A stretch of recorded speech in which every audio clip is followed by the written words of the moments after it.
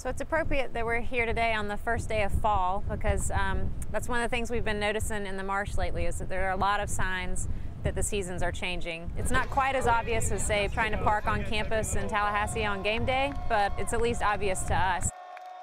Not only is it much more pleasant to be out in the marsh all day long because it's not nearly as hot, but also there's some clear signs that the plants are doing things differently and even the animals may be behaving a little differently right now.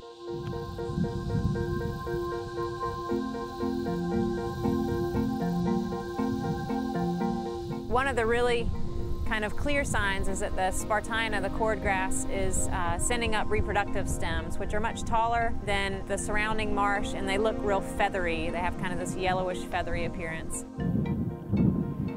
There are also some other marsh plants that are reproducing right now. Sea lavender, or limonium, puts up a really pretty small lavender flower. Sometimes if you're driving along the marsh and you kind of see this purplish haze, that's probably what you're seeing there, and a lot of people really like to collect sea lavender. Actually, they think it's pretty in their yards. And the animals too, the snails seem to be really abundant and they've grown larger over the summer and they're having really dramatic impacts on the spartina. You can definitely see the grazing scars on the spartina right now on the cordgrass. And interestingly, they seem to congregate on these taller reproductive stems. And we don't know exactly why that is. It could be that they just like the additional height to keep them out of the high tide and away from their predators.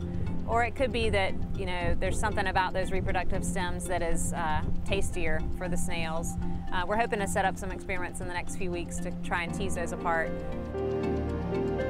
Another sign that the seasons are changing is just my lab. Several of the members of the lab have either returned back to classes on campus or gone to different jobs, and so we're working with a smaller crew right now.